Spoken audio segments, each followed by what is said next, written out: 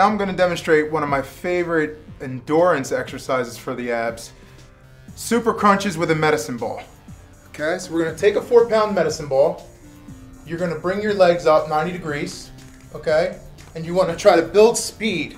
And take the ball, or put the ball on, take it off. Place it on your feet, so come up as high as you can, take it off. So the key is to build speed as you get the hang of it, so the ball doesn't roll back down. Keep the legs level at that 90-degree angle.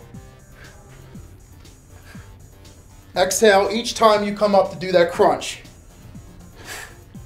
Do about 20 reps if you can. It goes pretty fast because you're doing super crunches here. And that's how you properly execute super crunches with a medicine ball.